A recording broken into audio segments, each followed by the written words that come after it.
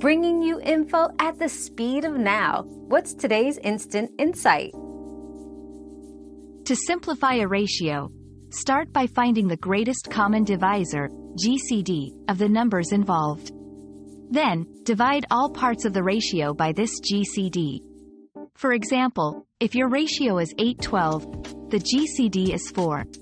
Dividing both numbers by 4 gives you the simplified ratio of 2:3.